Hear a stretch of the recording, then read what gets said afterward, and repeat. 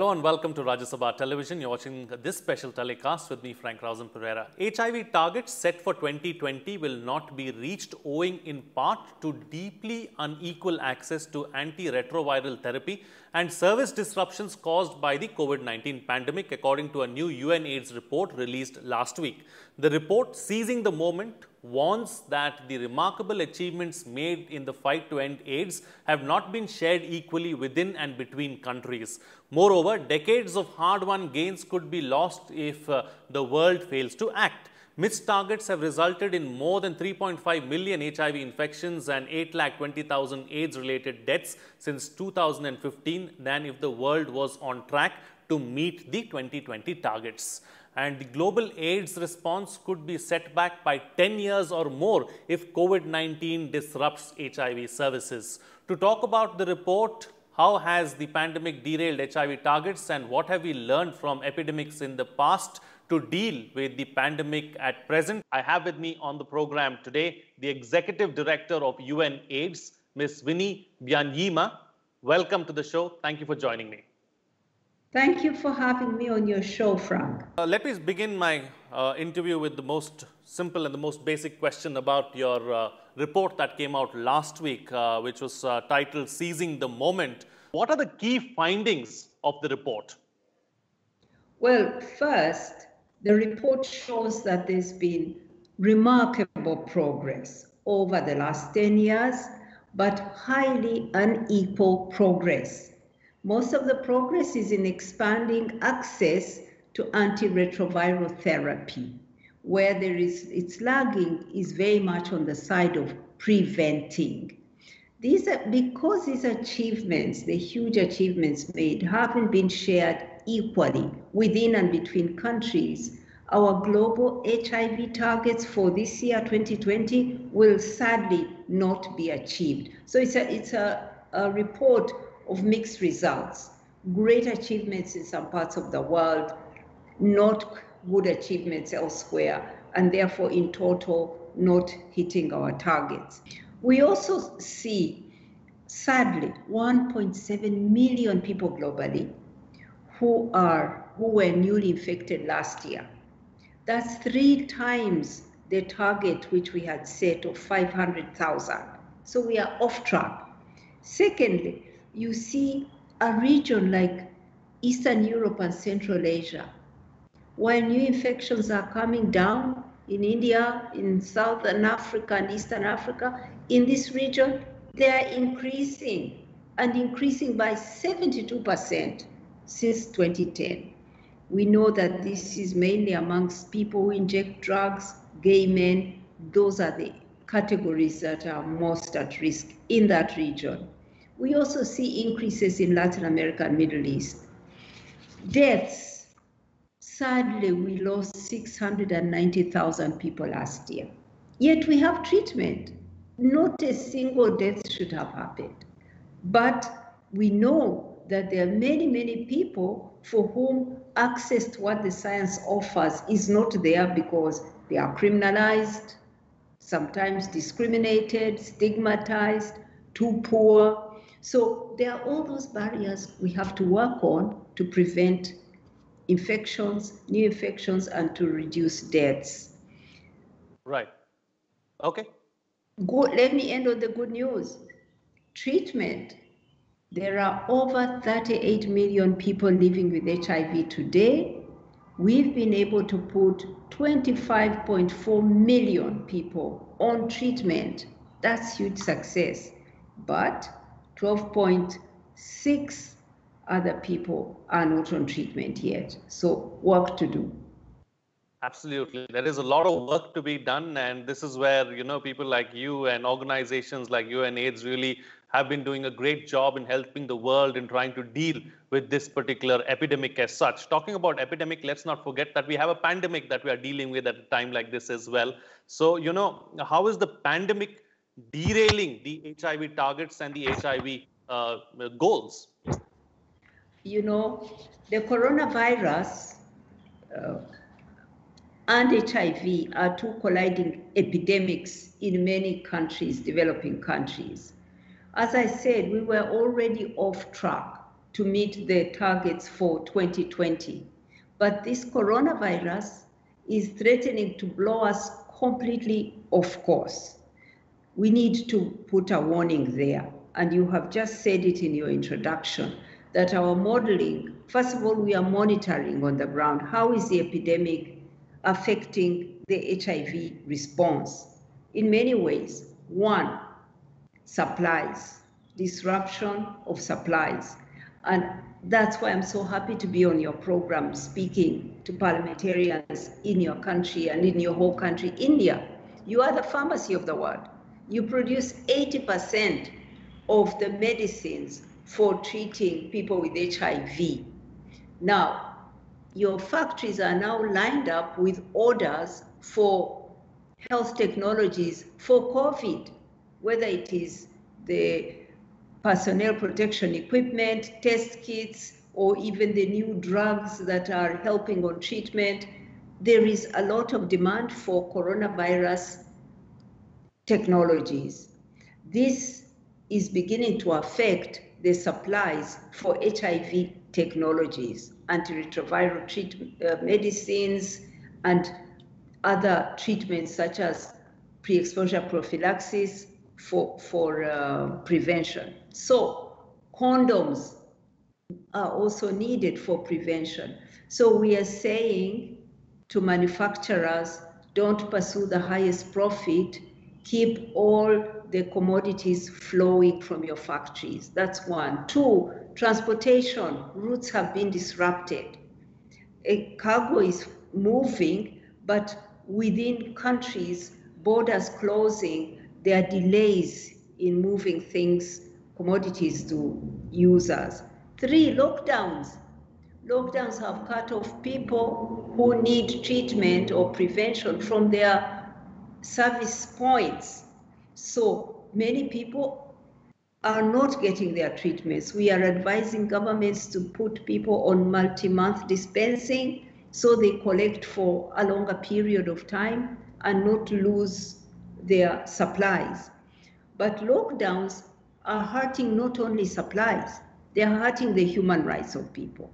We've heard of migrants who got stuck miles and miles away from their homes when lockdowns came without taking into account that migrant workers need to move back home.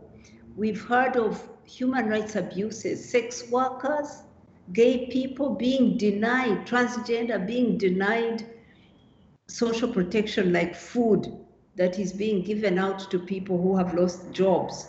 They are discriminated and not given what others have. We've heard of shaming of sex workers being blamed and made victims. You are the ones who have brought the corona here. So human rights violations are another constraint that is pushing people away from treatment. We are seeing also that repurposing, that all the services that were created for HIV, community-led services, laboratories, so much is being repurposed for corona. We don't think it's bad to benefit from HIV experience, but we have to be creative and use the same services to fight both epidemics, not to drop one for another. So those are some of the impacts that are, if continued for another 6 months and remain severe, we could lose an extra 500,000 deaths in Africa alone and other reversals.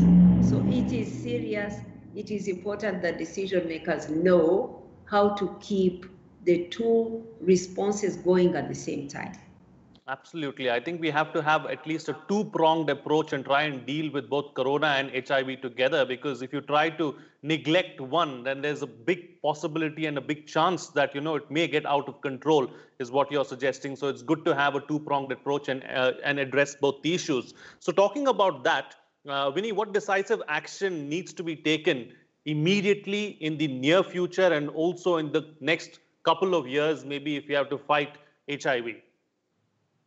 Okay, first of all, we are faced with a second pandemic that is not going away very soon.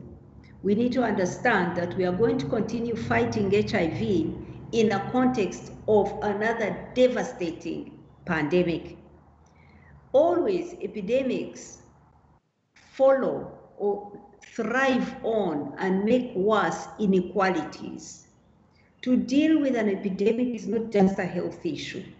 You must deal with the inequalities along which it moves in order to cut it off.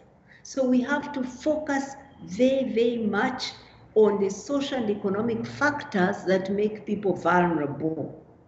That way you are tackling both at the same time.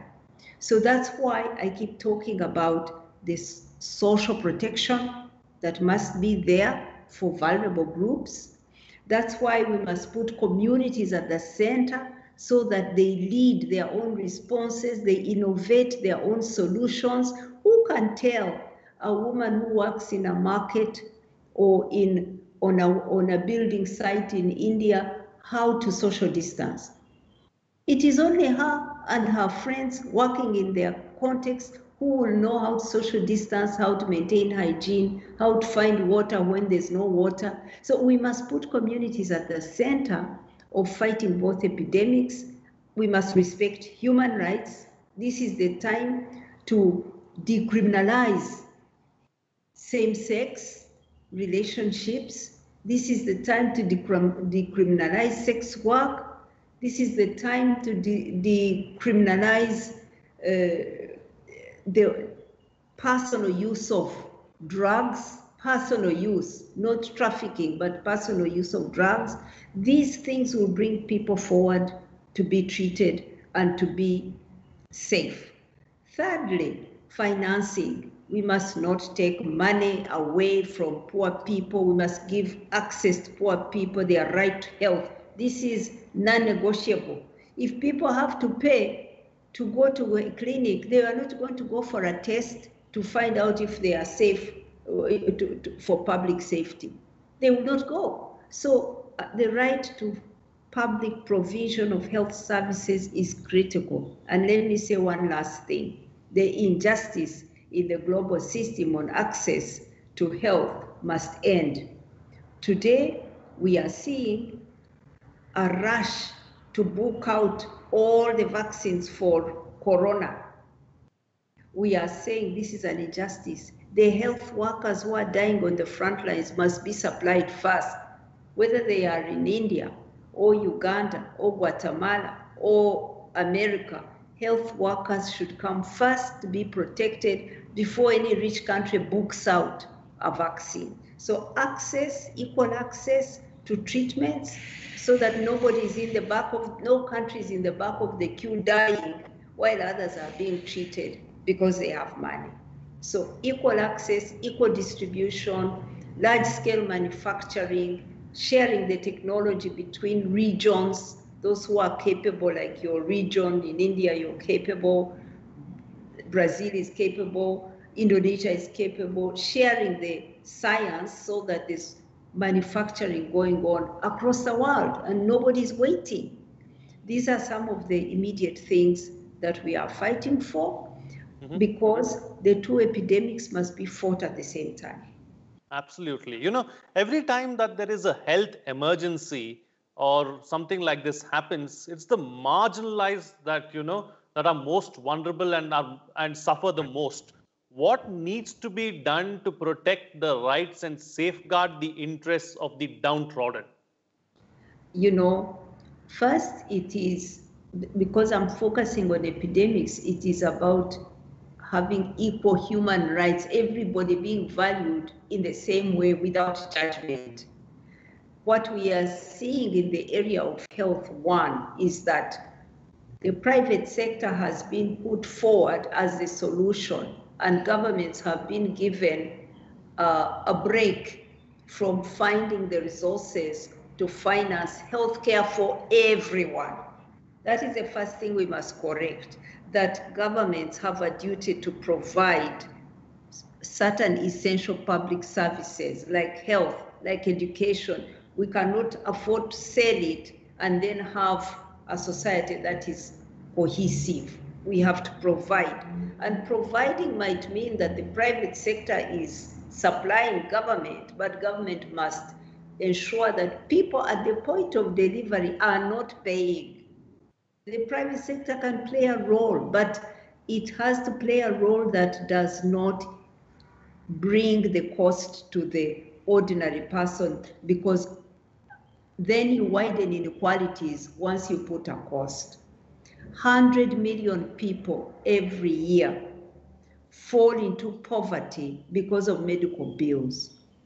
10,000 people die every day because of lack of access to health care. This is unacceptable. So that's one. Two, human rights, because you can't have the services there, you can't have free health care, but you can have young people, gay people, gay and lesbian and transgender people, you can have sex workers, you can have many people failing to show up to get care because of abuse of human rights, discrimination, stigma. They will not come forward.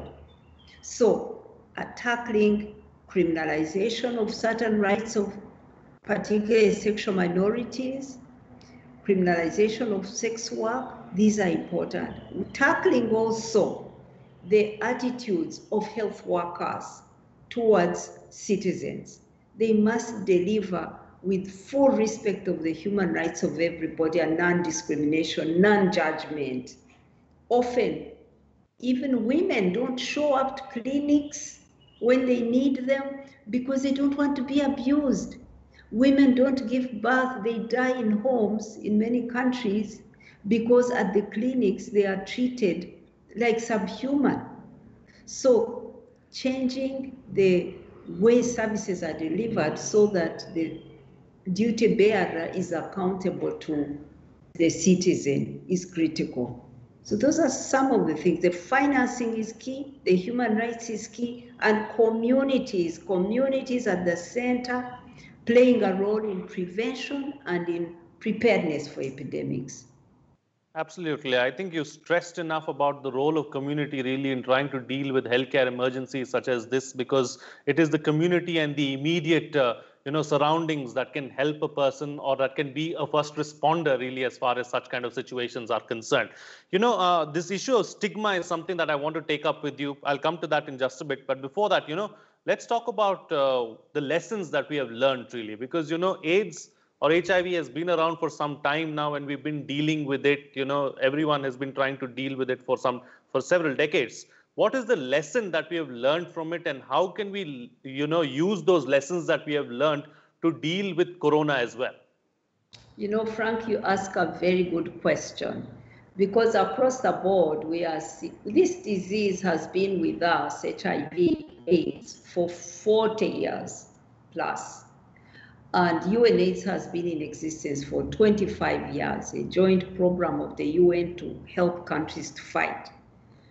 But we are seeing today that the countries that are quite successful in turning back Corona, in getting a hold on it, are in the developing world, are very much those countries that are taking the best lessons out of HIV and applying them on the Corona side. What are those? One I have already mentioned is about the role of communities. That one, you need it. Two, having a multi-sectoral approach. In many countries, you just see a purely health approach. You see epidemiologists, maybe with the politicians driving a response.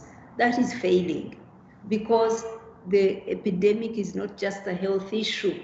It's a social issue. It's about how people live in their communities. It's about relationships between men and women. It's about how the workplace and how it is structured, the transport system.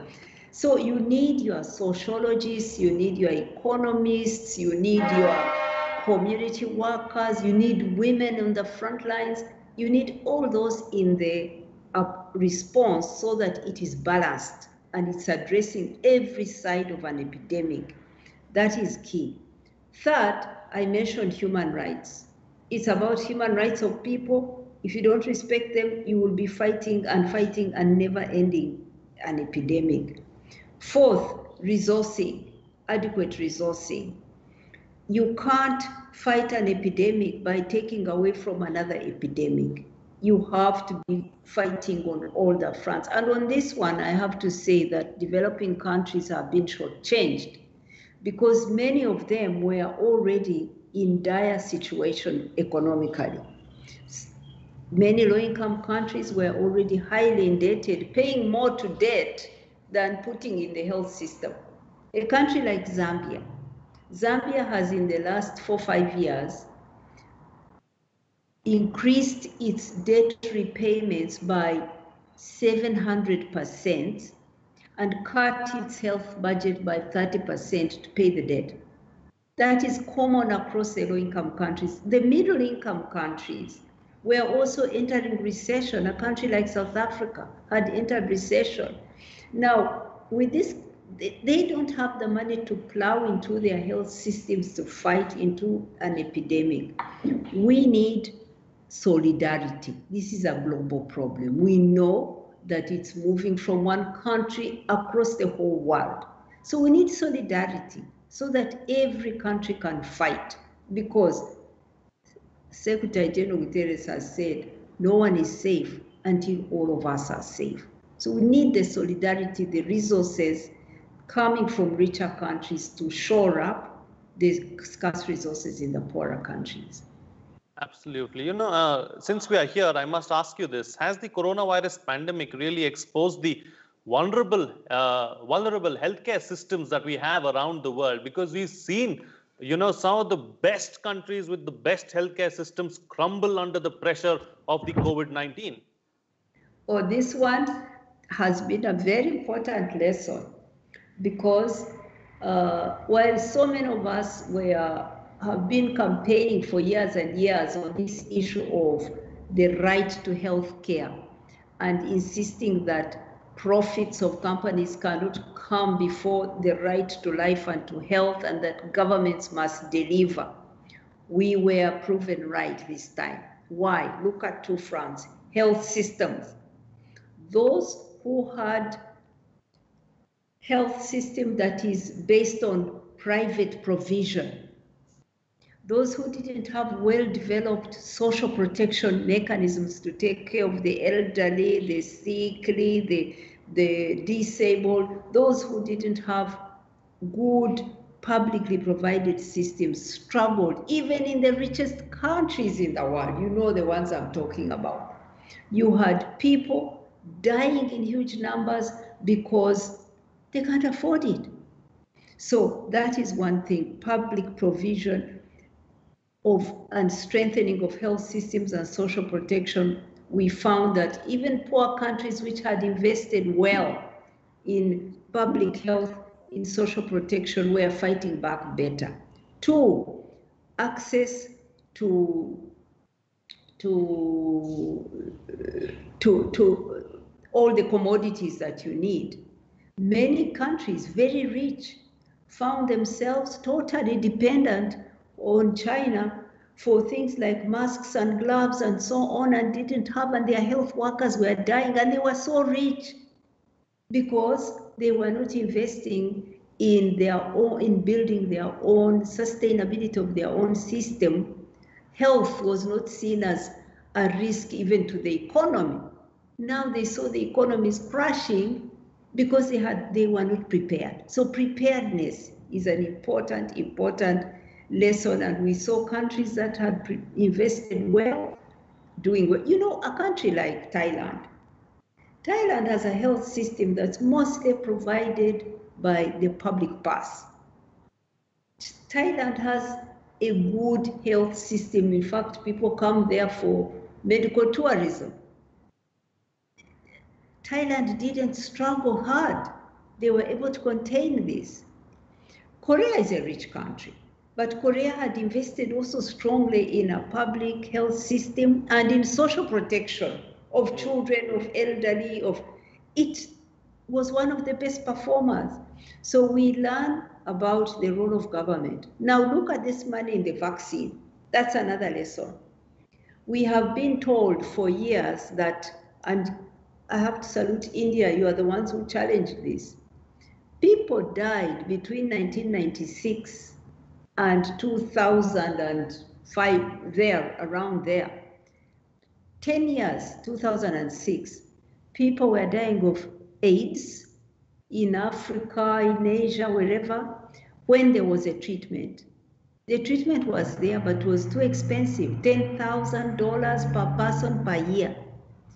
Now, you challenged that system and started providing generics. The prices came down, and most people are now on treatment. But do you know that the system never changed of putting profits, intellectual property protection before the right health? But look today, that system has crumbled. Corona has crushed it. Billions have been put down from public funds by the rich countries to find a vaccine, telling you that clearly the system of private sector being the one to give us our medicines is wrong, is immoral, is impracticable. So now we must change the system permanently. And countries like India should be at the forefront of pushing for this system to change, where those who hold a patent can keep people dying because they are charging a profit. We must change that. So those are some, for me, of the very, very important lessons we've learned about inequalities in health and the cost they can have on the whole of society, including crashing economies. We have a lot to pick up on. Absolutely. One final question before I let you go, Winnie. This issue of stigma, I told you I'll come back to it later. This is a problem really as far as COVID-19 is concerned as well. Many people are ashamed or are worried about the stigma attached to it, the same as HIV. Yeah. Stigma is terrible, because it plays out differently on different things. The stigma now on COVID-19 and the stigma on HIV are not the same, but they are layered. So if you are an HIV positive person, the stigma for carrying that virus. Now, if you also were to get COVID, there would be an additional layer. And if you got, say, TB, which is also common amongst HIV patients, HIV positive people, you will get another layer of stigma for being infected with TB. So stigma is a killer. I can end by telling you that I lost my own brother to stigma because he had lived with HIV in France, healthy, but when he returned to my country, Uganda, and he was afraid of stigma and did not go to collect his treatment, it was there, he deteriorated and we lost him. He lost the battle in 2006. That was stigma. He had the treatment in France.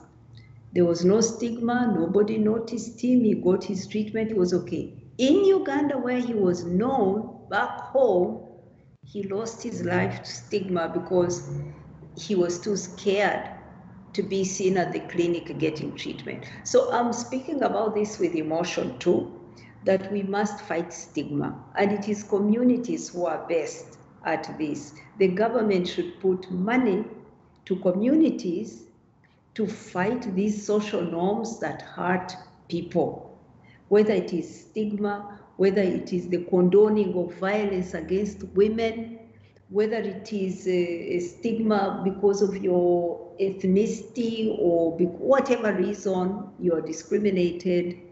Fight it and get communities to fight it. People die needlessly when faced with stigma.